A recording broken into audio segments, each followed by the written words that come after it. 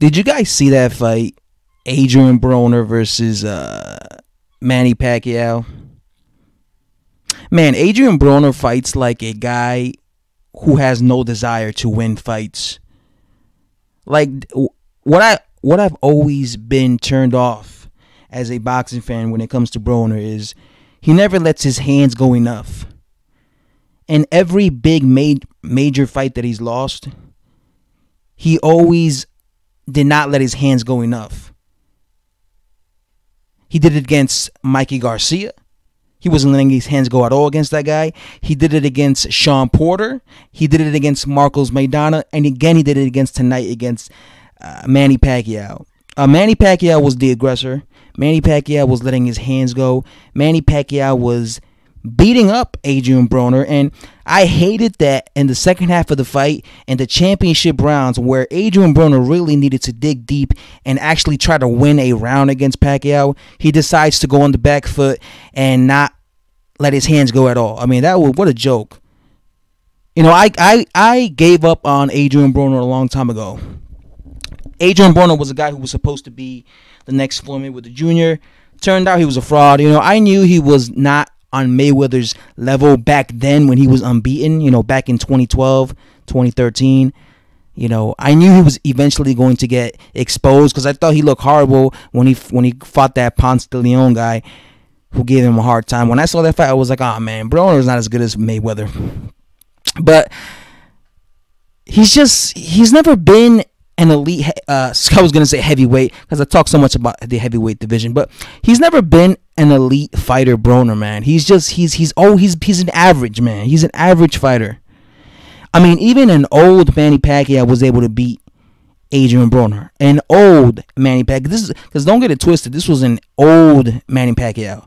Even an old Manny Pacquiao was too much for Adrien Broner. Imagine if Manny Pacquiao was 10 years younger. Imagine if it was 2009 and Manny Pacquiao was fighting Broner. That would have been a massacre. You know, I think Manny Pacquiao would have just left Adrien Broner with black and blue. It would have just been a complete mismatch. But you saw the age in Manny Pacquiao. You know, he did look his age. He definitely wasn't as explosive. You know, Manny Pacquiao in his prime was known as being an explosive fighter. That's what people loved about his style, right? He was an explosive type of fighter. Threw 80 punches around. Was like the Energizer Bunny. At least that's my memory of Manny Pacquiao when he was at his best. You couldn't outwork Manny Pacquiao. He was throwing 80, 100 punches around in his prime. But yeah, he's definitely not that. And he was like a savage. He was an absolute beast. But he's definitely not that Manny Pacquiao anymore. He looked his age against Broner. I'm telling you right now, if this was a prime Pacquiao, he would have destroyed Broner.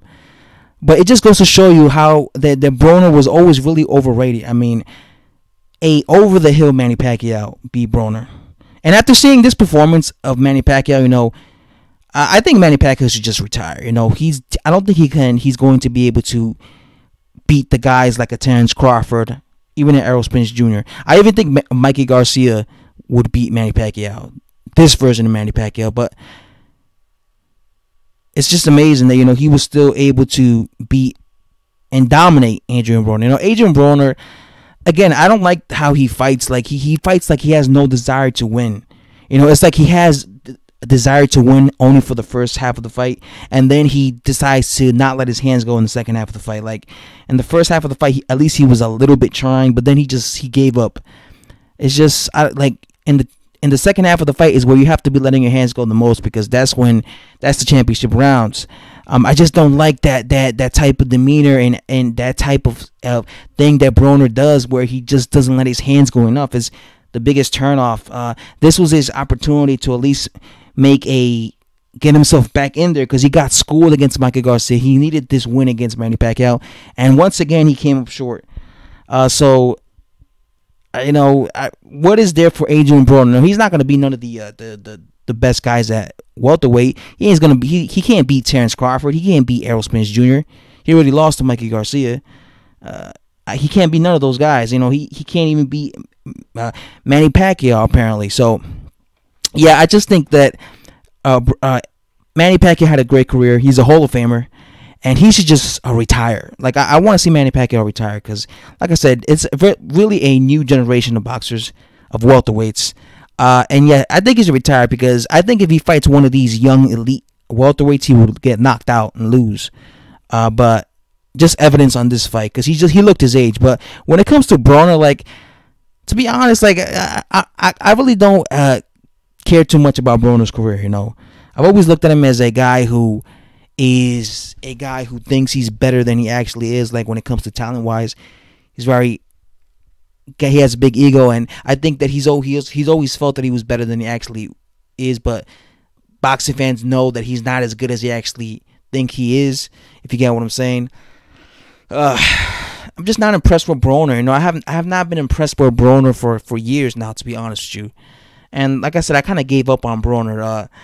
He's probably gonna fight a bum next, and then he'll try and get a big fight again, and then he'll lose against that dude. Like, this is his 4th loss. Like, at this point, he's starting to look like a journeyman. You know, he's starting to look like a journeyman. I mean, 4 or 5 losses now, and you notice how it's always against the best guys. He just is not able to beat the best guys. These are just facts.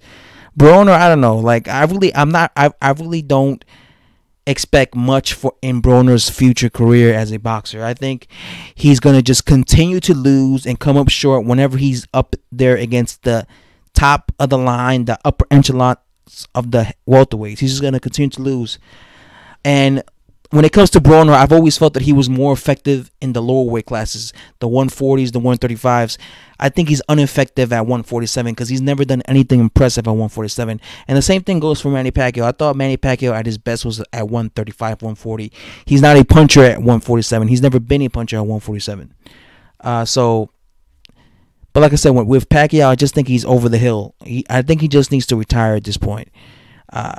Unless he wants to get knocked out himself, because I'm telling you, at that version of Manny Pacquiao is not the same Pacquiao who fought 10 years ago. You know, I know Pacquiao at his prime, he was a beast. Broner, I just don't see him. You know, I'm not really interested in Broner's future career because I know what's gonna happen already. He's just gonna lose every time. He's gonna come up short every time he's up there against the best guys. You know, he's probably going to fight a bum because that's what he does whenever he loses. He fights a bum that he's going to easily beat. And he acts like he's back. He says that he's serious now. And then he goes in there and he doesn't let his hands go. Broner always does that. He sings the same tune. Oh, I'm back. I'm serious now. I'm taking my boxing career seriously. I'm going to let my hands go. Then the fight happens. He doesn't let his hands go. He doesn't let his hands go enough.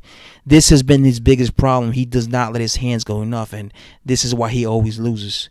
Anyway, guys, that's all I have to say. The fight, it played out like most people thought it was going to play out. You know, Broner was not being aggressive enough. He was moving way too much, being way too defensive, and Pacquiao was being the aggressor. He was taking the risk. He was the one letting his hands go, and he was scoring the points. You know, Broner was moving, but he needed to let your hands go. His trainer told him in the corner, yo, it's good that you're moving, but let your hands go, man. That's how you win rounds. But Broner, he just doesn't seem to, like I said, he fights like he doesn't care about taking risks or winning the second half of fights. And yeah, it's just, I wasn't really impressed with this fight. You know, it wasn't really entertaining. It was just really Broner running away, being way too defensive, doing what he always does, and Pacquiao looking like a much older fighter than he. You know, I remember Pacquiao in his prime. He was a killer. But yeah, that's all I have to say, guys. Subscribe if you're new to the channel, and thumbs the video up if you enjoyed it.